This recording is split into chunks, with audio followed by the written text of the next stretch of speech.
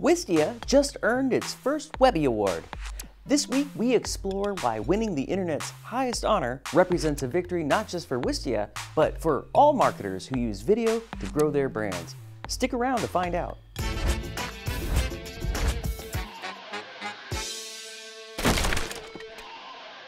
Welcome to Marketing is Broken, the weekly web series where we show marketers how to get the biggest bang for your marketing buck. Wistia has just won its first Webby Award.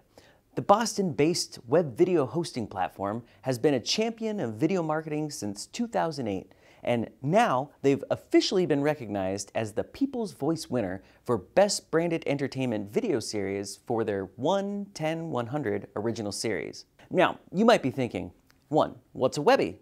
2. What's a Wistia? And 3. Why should I care?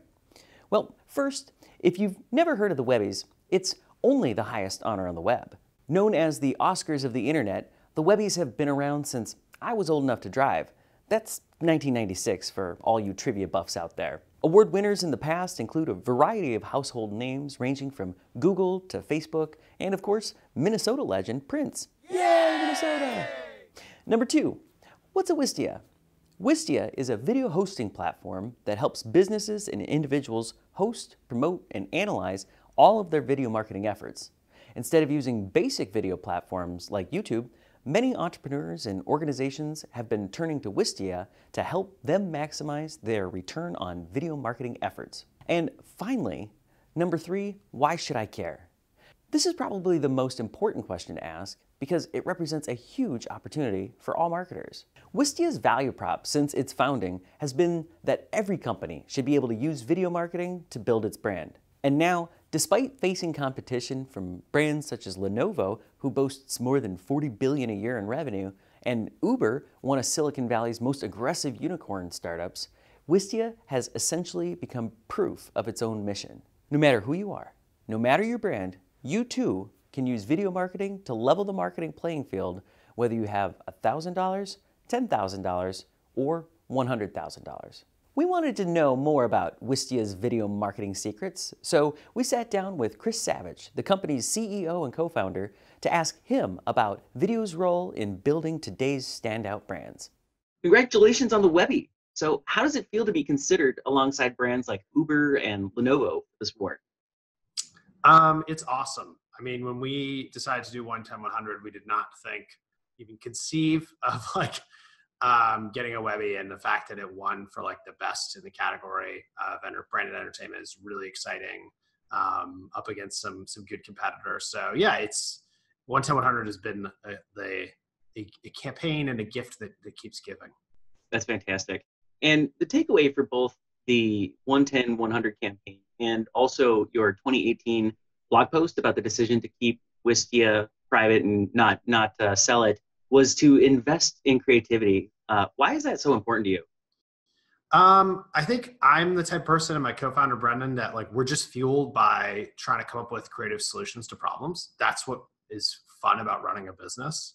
And so we realize that is what we look for. That is what we would do. If we weren't doing Wistia, we'd go try to solve other creative problems and try to exercise those creative muscles. And so the buyback set us up to do that and got us in a place where we're profitable enough to take some bigger risks. And yeah, 1-10-100 is the first big one, and there's more coming, which we're excited about. Yeah, that's very exciting. It's certainly paid off. And on that topic, so podcasts are really hot right now, but we think video series really represent this next frontier in branded content. So what video marketing trends do you think people should be paying? I think you're right on the money that video series is the next major thing. Podcasting is helping you connect with people during commutes and on workouts, and this whole time they wouldn't even realize that you can make content that's of high enough quality that people actually listen to your podcast instead of listening to music. And music, we know where music comes from. It's mainstream media. So that's pretty remarkable. And I think what we're seeing now is that as video production is being more democratized, more people in-house are figuring out how to make great content. It's the next logical step that companies would actually start to make video series. And give people, if you can figure out a way to make the content that's like specific and focused enough for your audience, you can actually make something that is more compelling than the mainstream media options. And that means that you can build a brand in a totally different way. That's great. And last question, how will video platforms like Wistia help facilitate the option of new formats like live streaming, vertical video, and augmented or even virtual reality? That's a great question. I think you're going to see the platform is doing different things based on kind of like how their customer bases skew.